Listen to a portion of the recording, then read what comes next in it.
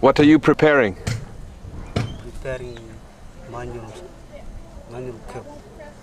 So this is the wire that will go in the cement? Yes. Okay, so this is the way they prepare some of our rebar. This is where the spout will be, and this is the work that has been done since we've arrived on the water cistern. It's kind of the roughed in draft. And as I hopefully climb up this ladder in safety,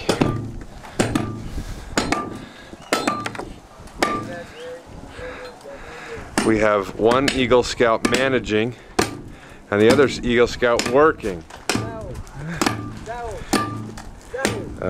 Taking turns, obviously.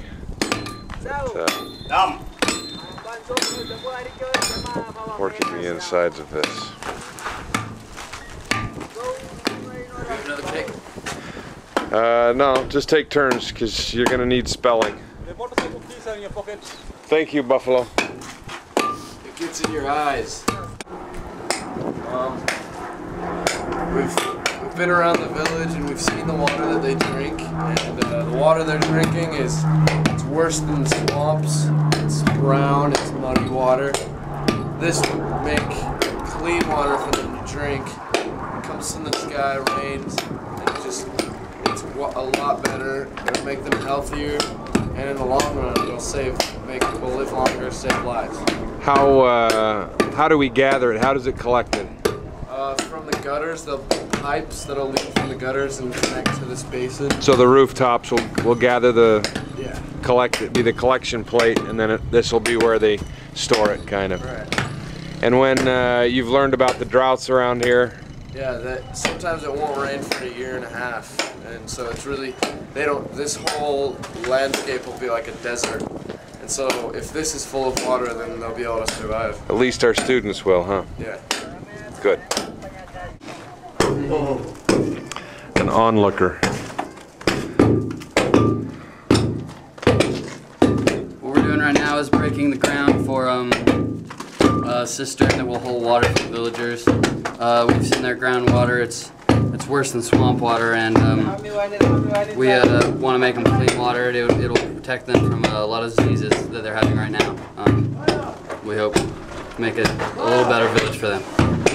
How do they collect it? They collect from the rain gutters, so it's basically rainwater, which is a lot cleaner than they're drinking right now. And what happens in time of drought? Usually in time of drought it doesn't rain for years, and this will hold water so they can drink it whenever they want to. Have some storage? Yeah.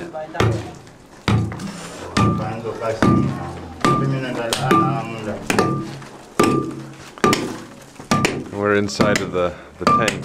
The rainwater will come down on that roof there and collect in some gutters and finally end up in this storage facility.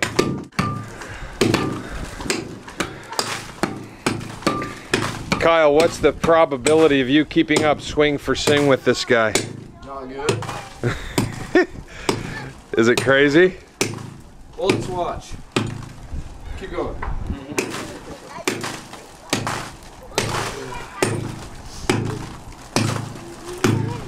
He's like the ever-ready bunny. Yeah.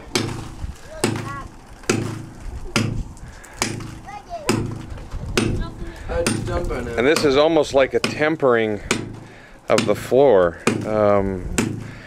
They've poured a base, and now they're chipping away the top surface, and then they're going to put another surface on it that'll make it hard and waterproof.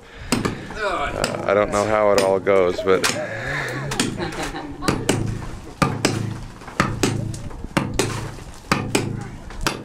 keep up with him.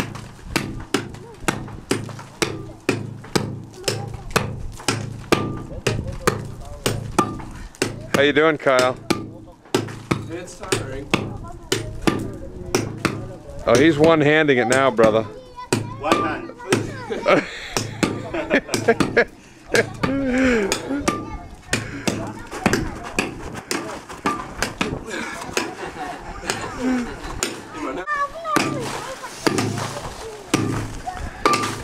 Side by side. Working hard.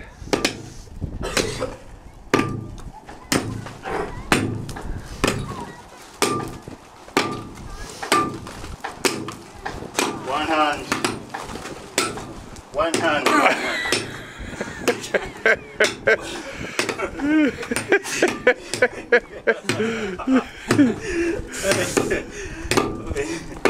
Use one hand.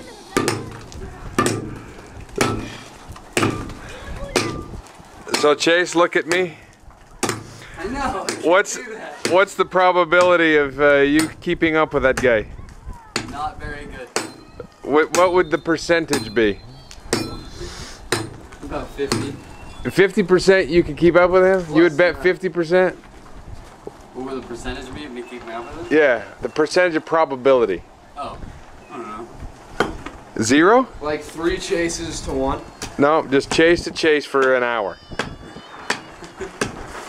Chase to African for an hour. What do you think?